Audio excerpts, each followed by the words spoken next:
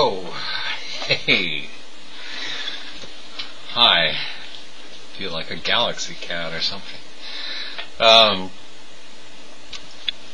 The title of this poem is After She Cast My Chart.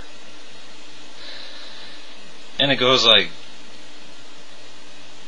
this.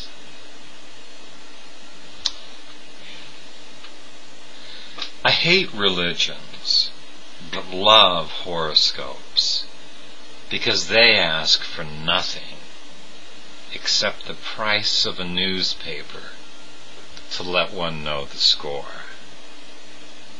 No astrologer has ever denied anyone heaven or Nirvana for not believing. The stars and planets simply tell people what they are and what's to come with benign indifference. The gods expect too much. Too much faith, too much money, too many rituals, and all that's given back is guilt, damnation, and uncertainty. Or at best, a false sense of security. I've stopped trying to find the meaning of life. All I want is a compatible sign and a little advice on whether or not today is a good day to get out of bed.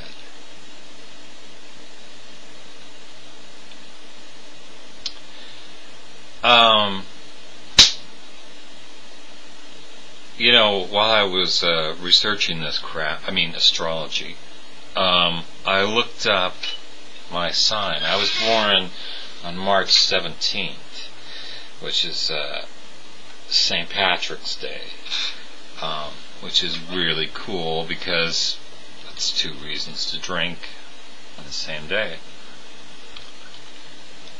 Just go into an Irish pub if you're born on that day, you see what I mean.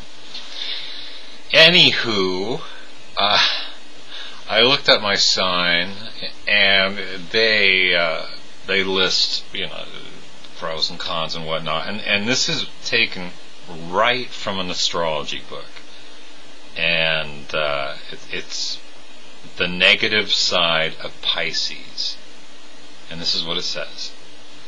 The Piscean sometimes feels that the world is a cold and cruel place, and that life is against them. Often they are lazy. Some Pisces escape through drugs or alcohol. When temptation comes along, they find it hard to resist. In matters of sex, they can be rather permissive.